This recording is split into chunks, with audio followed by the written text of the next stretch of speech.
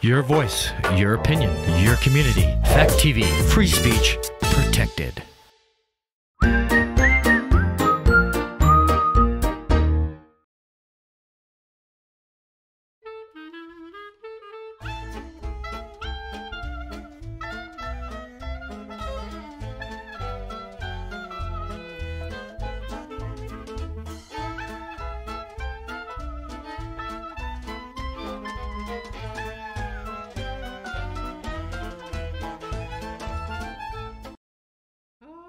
I suppose I should probably do some cleaning. Been a while since I've cleaned my house. What do you think we should sing, Huggy? You know, music always helps cleaning to go better. What do you think we should sing? Oh, Love is in the Air. That is a very good song. Yes, I like that song. But I don't know if you've noticed, but there's a lot more than love in the air at Grandma Kitty's house. There's cobwebs and dust. There is, what's that? And company. We have company. We have company. Oh, hello there. Welcome to Grandma Kitty's house. And I'm Grandma Kitty, of course.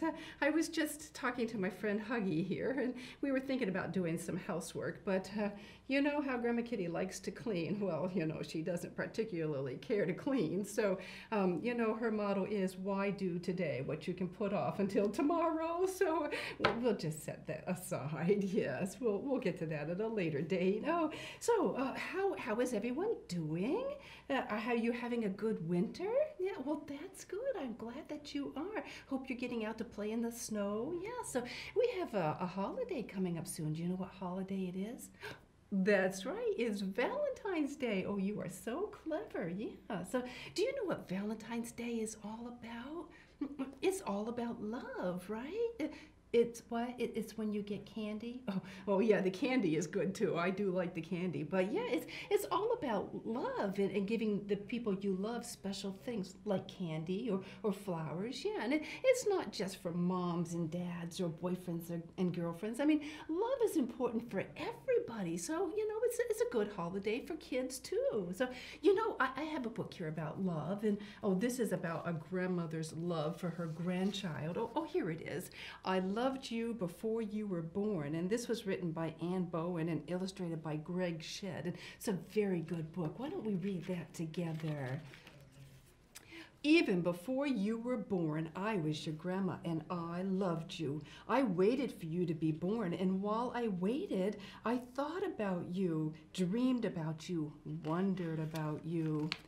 Your mommy's tummy was big and round. Sometimes she would say to me, put your hand right here. I could feel you kicking, just like your daddy used to kick inside my tummy.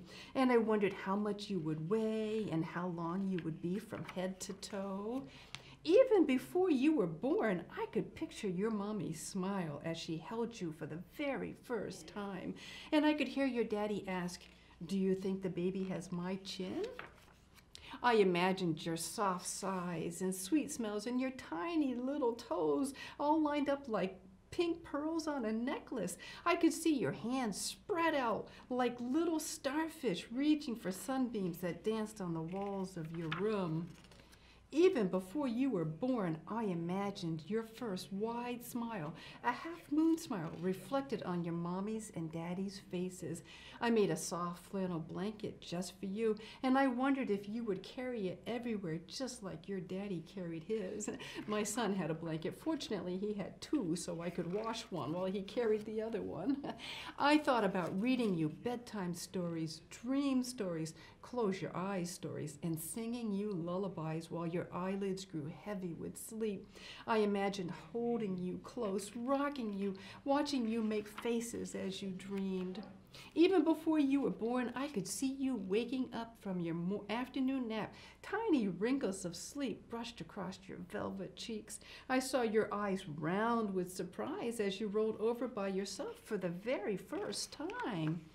I imagined you crawling across your mommy's blue flowered quilt, ribbons of autumn sunlight weaving through your hair. Even before you were born, I saw your daddy holding you up to the soft glow of holiday lights while I wrapped presents just for you. I could picture your first birthday party, and I saw you eating birthday cake, pink and yellow frosting finger painted across your face. My grandson had blue and yellow frosting, and do you know when you mix those together you get green? He had green frosting everywhere. I imagined all these things about you until one day your daddy called and said, "It's time." Your grandpa and I rushed to join everyone waiting just for you. We waited for your daddy to tell us all about you, how much you weighed, how long you were from head to toe, how your tiny toes lined up like pink pearls on a necklace. I saw your mommy smiling as she held you for the very first time, and I heard your daddy ask, "Do you think the baby has my chin?" When it was my turn, I held you close and rocked you and whispered, "I am your grandma and I love you. I loved you even before you were born." And there's the grandma holding the baby. Oh, isn't that a sweet story? It almost makes me want to cry because grandmas are like that sometimes. But yeah, that is just such a sweet story. And what is more huggable than a baby, right? Lovable and huggable. So today I thought we could talk about hugs. Yeah, so let's start by talking about what hugs do. Do you know what hugs do? They make you feel good, don't they? Yes, they just make you feel loved. Did you know when someone hugs you, it actually affects your body? It makes your body release feel-good hormones. And these hormones, they just make your body feel more relaxed and happier and just plain better. And because you're happier, you're less stressed and you have less anxiety. Do you know what anxiety is? I'll tell you.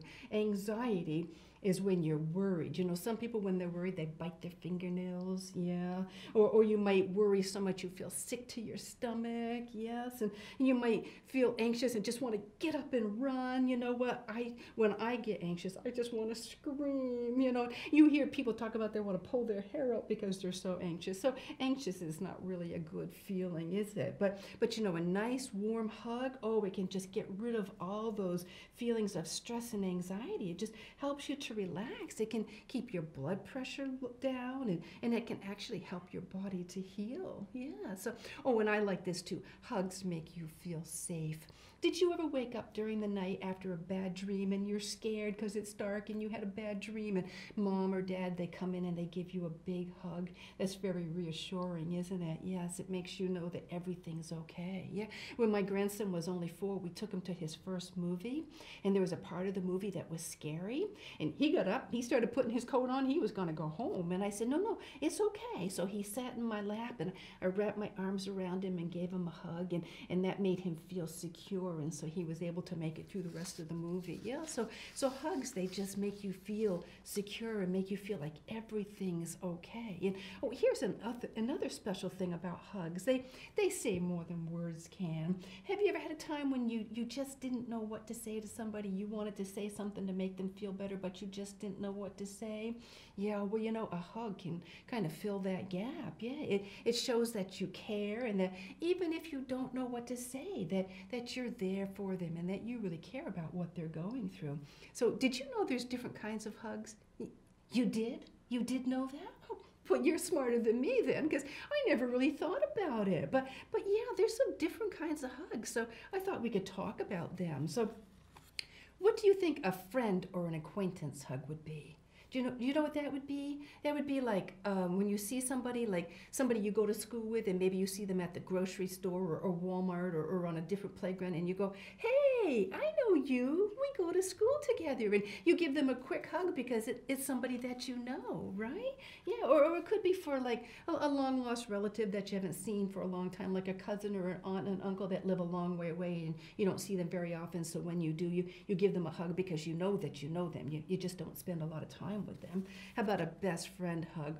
That's easy. That's for your best friend, right? This hug says, "You are special to me. Out of all the kids on the playground at school, I like to play with you the most because you're my best friend." Yeah. So, do you know, I met my best friend in kindergarten, and we were best friends all through school. And you know what? We still keep in touch with each other. So best friends can last a lifetime. They're so important. Yes, they are.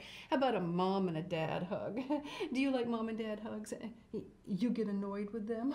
Oh yeah, maybe mom and dad give you too many hugs, but mom and dad hugs are special because they say, out of all the millions and billions of kids in the world, You belong to me. You are my special child. And so they should make you feel special because you are. You are special. Yes. Oh, I like this one. Oh, wait a minute. Let me talk to Mom and Dad for just a minute. Let me talk to them for just a minute, okay? Just give me a minute with Mom and Dad. So don't go anywhere. I'll be right back because I have more hugs to talk about. But Mom and Dad, you know, I know that in the morning it can be hectic trying to get the kids ready for school. It can be quite stressful, yeah. But don't send them off to school all stressed out because you had a rough morning. Make sure before they walk out that door that you give them a big hug and a kiss because that will tell them that everything's okay, that will show them that they are special, that you do love them, and that even though you might have had a stressful start, you do love them and you care. And that big hug will help them to have a better day. You want to send them out the door on the right foot. So don't ever let them walk out the door without that hug and that kiss. That's very important to them. It is. Okay, kids, want to talk about more hugs? All right, here.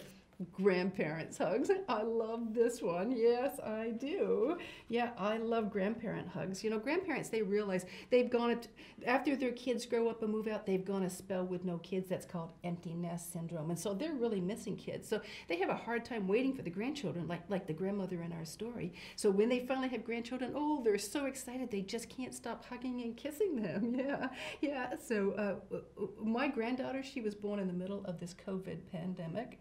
And I couldn't hug her for quite a while. When I went to see her, I had to look at her through a window. And I got to the point where I was ready to pay them to let me hold her. I was ready to say, look, I'll give you $50 if you'll just let me hold the baby. That's kind of funny, huh? But finally I did get to hold her, yes. But sometimes grandmothers, oh, they just can't help themselves. What's that? Your grandmother smothers you with kisses? Yeah, yeah.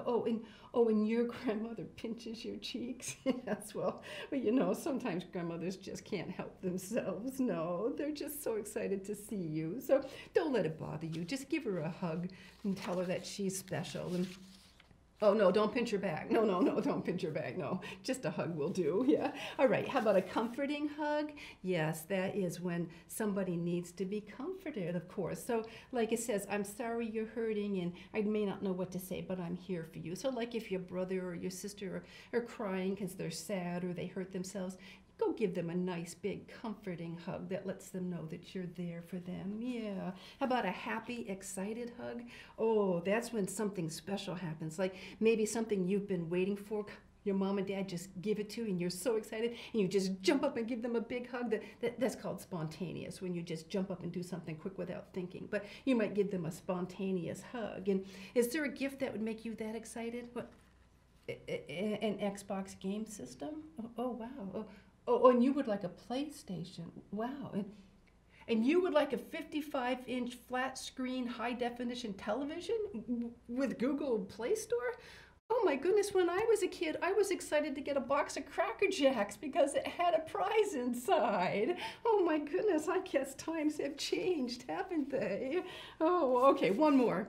Love hug. A love hug is for like moms and dads, boyfriends and girlfriends. It's somebody that's in a relationship, so you don't need to worry about that for a while. Yeah, you've got time before you'll have to worry about a love hug. Yeah, so all right. So I think that's enough talk about hugs. Oh, wait a minute. One more thing. Do you know how many hugs you need in a day? They say 12. That's a lot of hugs, isn't it? Yeah, they say that 12 hugs will help you to grow and develop into a strong, healthy human being. So that's a lot of hugs for one day. But count sometime and see how many hugs you get. Maybe you do. Maybe you get more than you realize. Yeah. All right. So instead of hugging, I think we need to move on to move and groove. So I have a song about love, amazing love. And it's kind of a song that you might want a dance partner. It's not a fast song. It's kind of a slow song. So maybe you want a dance partner. Huggy here is going to be my dance partner. So hop up off that couch and let's see what we got here. I hear that Huggy is a good dancer, so let's see how he does. Oh, here we go. I'm forgiven because you were forsaken. I'm accepted. You were condemned. I'm alive in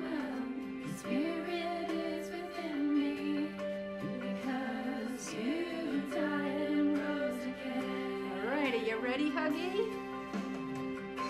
Amazing love, how can it be that you, my king, would die for me? Amazing love, I know it's true, and it's my joy to honor you in all I do. I honor you. How you doing? You dancing? I'm forgiven because you were forsaken. I'm accepted. You were condemned. I'm alive and well. Your spirit is within me because you died and rose again.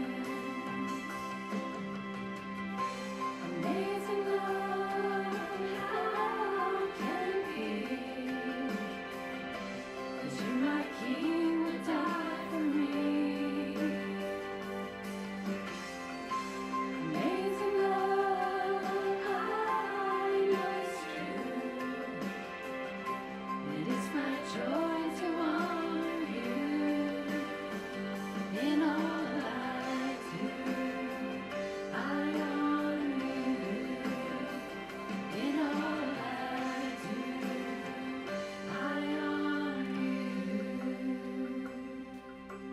You are my king. You are my king. Jesus, you are my king. Jesus, you are my king. Amazing love, how can it be that you, my king, would die for me? Amazing love, I know it's true, and it's my joy to honor you in all I do. I honor you in all I do. I honor you. Oh, what did you think about that song? Wasn't that nice? And don't you think that Huggy is an amazing dancer? Oh, he did a great job. All right, so a couple things I wanted to tell you that song is just such an amazing song, talking about amazing love, yes. And love is just such an amazing thing, isn't it? Just makes you feel happy and appreciated and special, right? There's no better feeling than being loved, right? To love and be loved. I mean, that's what makes life better. That's what life is all about, right? To love and to be loved, yeah. So, all right, well, let's check our bee basket and see what we have. So remember, in our bee basket, those are the things we want to be, right? The things we want to be. All right, so let's see what we have in here. Oh, look at this. Huggy, did you put this in here? It says be loving. Well, that is just appropriate for today, isn't it? Oh my goodness, we're talking about hugs and love since Valentine's Day is coming. And our B for today is be loving. So, Huggy, I'm going to just test you and see. I want to know if you were paying attention when we were talking about the different kinds of hugs. So you tell me what kind of hug that you could use. So Huggy is very shy. So when Huggy talks, Huggy just whispers in my ear. So Huggy, tell me, if you were going to use a comforting hug, let's see what we've got here. A comforting hug. Yeah, so when could you use a comforting hug? Oh, that's very good. Yeah, he said when his brother gets stung by a bee. Well, you know bears, they're always trying to get into beehives to get the honey, right? So it wouldn't be unusual for his brother to get stung by a bee, so that's good. So how about a friend hug? Oh, he says when his cousin Ben comes to visit, because he doesn't get to see him all the time. But Ben is a friend, not just a cousin, but a friend of his. So, oh, what's that? Oh, he says he never hugs strangers. That's a very good point, Huggy. Yes, you should never hug strangers. You don't have to be rude to strangers, but you should never hug them. No. So, okay, let's see. How about a mom and dad hug? Yeah, he says that one's easy. Of course, he would use that to hug his mom and dad. Yeah, he said because his mom and dad take good care of him, so he likes to give them hugs. Yeah, so, oh, how about a happy, excited hug? When would you use a happy, excited hug? I bet, yeah. He said when his mom and dad give him honey, bears get excited about honey, right? What's that? Oh, and he said blueberries too. Yeah, he likes blueberries too. Yeah. So when his mom and dad give him honey and blueberries. So when would you use your best friend hug? Oh, he said for his best friend Bartley. Do you remember Bartley? Bartley's been to visit us before. Yeah, he said Bartley is his best friend, so that's the hug he would save for Bartley. Yep. How about grandparents? When would you give your grandparent? Right, for your grandparents. What's that? Oh, he said he could give me a hug too, because I'm a grandparent. I'm a grandmother. Oh, well, thank you, Huggy. That's very nice of you. How about a love hug? When would you use a love hug? Oh, he says when he's older. He says he's not old enough for a love hug yet, but when he's older, he hopes to have a wife someday. Well, those are all very good answers, Huggy. You did a great job. Yeah, what's that? Oh, you have a question? Oh, you're right. He said I didn't explain what the X and the O on my poster are. He's right. Thank you, Huggy. I forgot all about that. So X and O's, those stand for hugs and kisses. The round circle, the O is the hug, and the X is the kiss. So if you're writing a letter to somebody, instead of writing out hugs and kisses, you can just put XOXO because that means hugs and kisses. Or like when you're sending text messages, XOXO. And that's just a quick way to say hugs and kisses. Yeah, well, thank you for bringing that up, Huggy. I had forgotten all about that. Yeah, so Huggy, I am just so glad that you were here today because you did a good job helping me. You reminded me about some of the things that I forgot to say. Now, do you remember how many hugs you need in a day? Do you remember? Right, 12. Do you want me to give you 12 hugs? No, he said he doesn't really want me to give him 12 hugs because probably he would get squished if I gave him 12 hugs, right? So you don't need to give 12 hugs all at once, but maybe a couple in the morning and a couple around lunchtime and a couple in the afternoon and then before bedtime. Yeah, just spread your hugs out. Yeah, because hugs are really important. You know, all this talk about hugs, it makes me want to go find my grandchildren and hug and squeeze them and smother them with kisses and pinch their cheeks. Okay, maybe I won't pinch their cheeks. You said you didn't like that. No, so I guess we can skip that part. I won't bother to pinch their cheeks. But, oh, well, I think we had fun talking about hugs, right? I think that we learned a lot today about the different kinds of hugs and how important hugs are. Hugs really make you feel special, and they make other people feel special too. So make sure you share hugs with people that you love.